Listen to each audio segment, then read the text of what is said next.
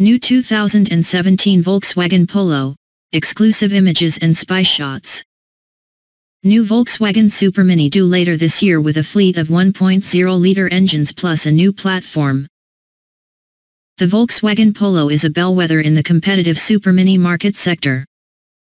As such, it's one of VW's most important models, and the firm is hard at work ahead of the release of the all-new 6th generation version. Though it doesn't arrive until later this year, we've spied the next Polo a handful of times over the past few months, and we've even been treated to a pre-production drive, which you can read here.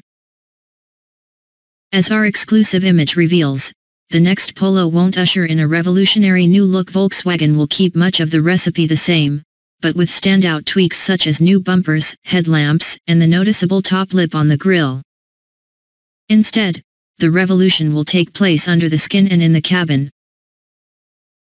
The new Polo is likely to go on sale in the second half of next year, around 6 months after the new Ford Fiesta arrives in the UK. As with the Ford, VW engineers have been focusing on improving rear cabin space and the quality of interior materials. But while Ford's offering can move upmarket to allow room for the value-oriented Ka+, the Polo still has to serve budget-conscious customers and cater for the ever-increasing demands of buyers who want upmarket, premium features in a small Super Mini. To help reduce costs yet boost sophistication, the new Polo will be the first car to switch to the smallest version of the VW Group's MQB platform, called A0. While the larger chassis parts already underpin a wide variety of models on a selection of different wheelbases, everything from the Audi TT to the Golf SV, engineers across VW's brands have been told to keep the A0 MQB setup simpler. That means a single wheelbase for the Polo, Audi A1, Seat Ibiza, and Skoda Fabia, as well as any subsequent SUV versions of those cars. Auto Express understands that the Polo's current wheelbase of 2,470 mm will stretch by as much as 90 mm for the next generation, up to around 2,560 mm. Shorter overhangs at the front and rear of the car should ensure that the overall length stays at around the 4-meter mark, but the longer wheelbase will bring much improved cabin space, particularly for rear passengers.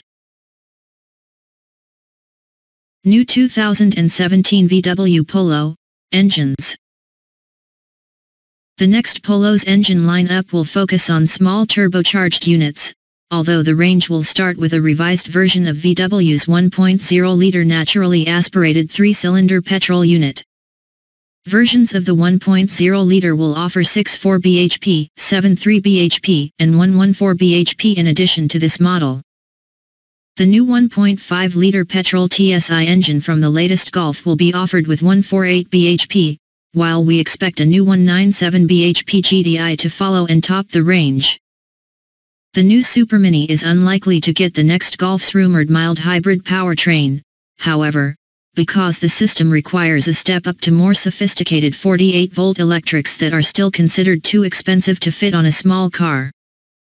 6-speed manual gearboxes should be standard across the range, although a 5-speed could be offered on eco-focused Blue Motion models to improve efficiency and cut CO2 emissions slightly.